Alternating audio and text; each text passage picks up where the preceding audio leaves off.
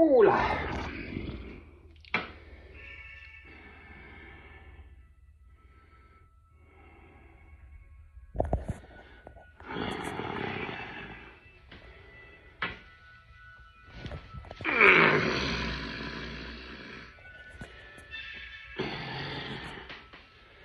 Good morning.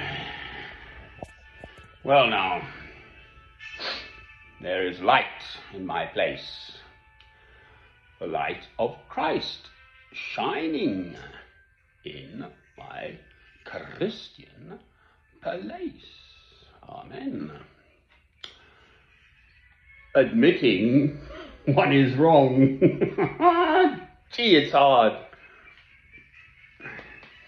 I have made over 3,000 of these films up on 5 channels now, on YouTube, in the last 13 years, no less. And for the first time, one of my films was pulled, and I reacted like Churchill when Karsh stole his cigar, and Churchill said, "Who used to steal my cigar?" And Karsh then took this black and white image of Churchill looking more than miffed. Well, that's how I felt too, to pull one of my films down. Who are they? So I looked into it all, and now, a few days later, nearly a week actually, it is on a subject which I do not intend to go into. I mean, the threat was, I've had a warning, then I get a strike. I think I get 2 strikes and 3 strikes, and I'm out. They closed my channel down. Brilliant. It's my main outlet, these films. I speak, I know I rabbit on, but I do believe genuinely that there is more than a grain of truth coming through. It's my life's work, for heaven's sake. I do not write philosophical treatises, theological treatises, religious treatises. These are these little sermons, if you like, homilies, whatever they are me attempting to make sense of the world as a Christian, and then to try to bring that to others, to bring this light of Christ, which is shining within me, to the whole world. Amen. Admitting you're wrong. So I've now looked into the subject a little bit more, and I must confess, mea culpa, maxima, mea culpa. But it's so hard. You know, I was so sure that what I was saying made sense, and much of it did, but essentially I believe I got it wrong. So I'm not going to go into all the ins and outs of it. Just really this thing of, I watched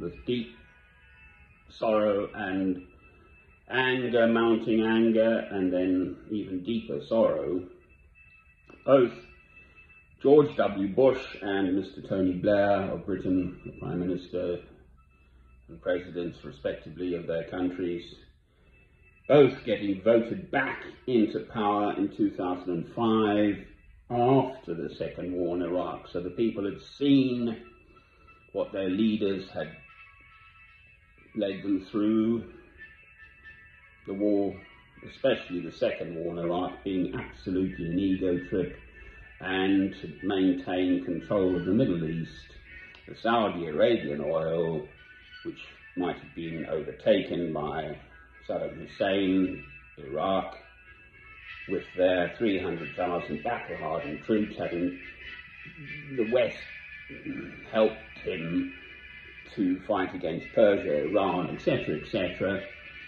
And then, oops, he took Kuwait, and then etc., etc., the first war in Iraq, and then on it went. And then to sort of conclude the matter, which it has not concluded, incidentally, it's still absolutely an internal trouble. If you take out a despot and leave nothing there, then it keeps simmering away, quite frankly. I'm not into international politics in a big way, with small I and a small p, yes, as a Christian. I take an interest in the world in which I live. Anyway, both of those men, Mr. George W. Bush, Mr. Tony Blair, and all the people clapping, yay, yay, yay, they both got second terms. This is where I'm getting to. I.e., they still are utterly in denial of having committed crimes against humanity, the indiscriminate slaughter of tens of thousands of innocent human beings in Iraq, so the West could continue to have control over its oil supply from Saudi Arabia, which has whatever 30% of the world's oil reserves. Ha! So they have not repented of their evil. I felt so strongly about it in 2005. I went and got my visa to go to India. It took quite a while, a month or two, I think, to come through. And then off, I was out of England. I couldn't stand being in this country any longer. I am in England now, in a town called Harpenden, near St Albans, in Hertfordshire, Hinterland. That's where I am now, back in England. Where else should I go? I don't know. I just watched me rambling, but I watched. It was really quite interesting. One of those big loaders taking away a skip, and he sort of put the chains on, lift it up, and then there's a big cover thing that comes over, all organised mechanically, just pushing the little buttons and levers, and then he pinned it down with ropes all arranged to stop it, obviously allowing bits to fly off. And off he went. Had little feet at the back, and he put bits of wood under the feet so the feet wouldn't mark the tarmac, etc. So it was all organised. And, well, there isn't a great pile of... someone chucked on just before he left one of these sort of semi-modern televisions. What happens to that? All the electronics and mechanics and plastics and everything, I don't know. This is the world we live in. Part of the point of that ramble is the fact is there is an infrastructure here in jolly old England which I absolutely castigate. People recognise the second war in Iraq now. All that weapons of mass destruction. I can't stand that awful little man, Mr. Tony Blair. If he ever comes on about anything, I utterly will not listen to a single word that awful, awful man utters. Likewise, I feel about that awful man in America, the former president, who thinks he can bounce back and do this and that, and he's got supporters. Anyway, admitting you're wrong, and they don't. I have just been at this matter within the last week. It's less than a week ago. And I admit that in all the circumstances, elements of that film, it was one of my longest ever, 26 minutes and a bit, with this same music playing, incidentally, which is Beethoven's 7th Symphony, which is so beautiful, conducted by Herbert von Karajan, so one of the best exponents, conductors of Beethoven's music too. And it's beautiful, uplifting, and this and that, and I thought I was making an uplifting film, but I've reviewed it myself now, again, and I can see the point of why it was pulled. So, mea culpa, maxima, mea culpa. Amen.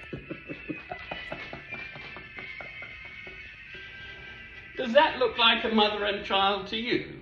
A friend came round and she took a look at it and said, that looks like a mother and child. Dog walker. I was actually waving at those peeps inside here, mate. I make films, you see. So I was waving at them, but I'll wave at you too. You've just been on film, you see. Well, it doesn't matter. No one watches them. All well? Cheers, chap. Lovely dog, actually.